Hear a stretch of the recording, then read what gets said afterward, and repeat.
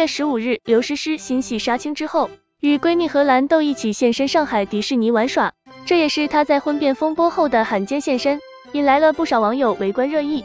从刘诗诗晒出的合照中可以看到，当天她穿了一件黑色卡通毛衣，戴着口罩，墨镜捂得很严实。她与荷兰豆的头上都戴着一个玲娜贝尔的帽子，一旁还垂下2条围巾，模样甚是可爱。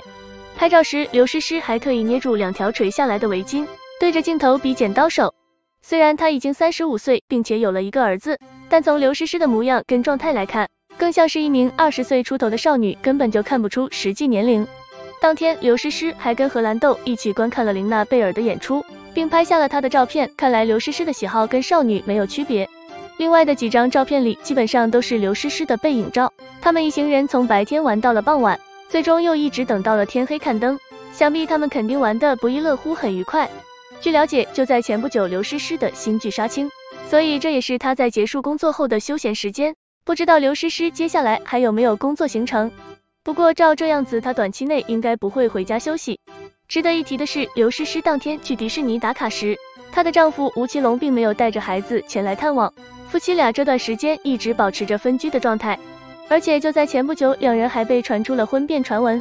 事情的起因是因为刘诗诗与刘宇宁搭档饰演情侣，两人的吻戏花絮被曝光，但在其中刘诗诗主动上前亲吻了男方，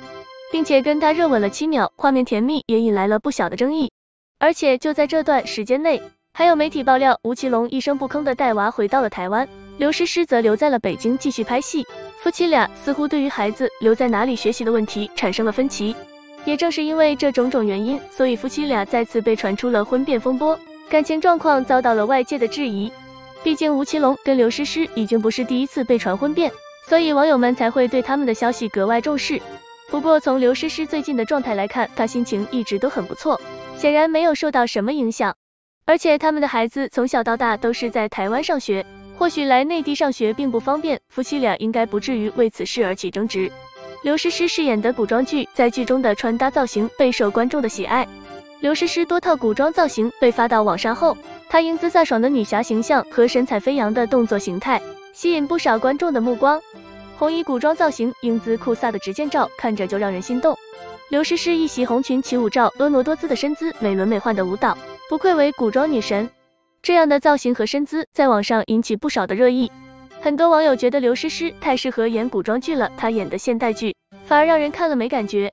刘诗诗在拍摄任如意这一角时，她非常的用心和勤奋。她接到剧本时，马上就进组去训练了。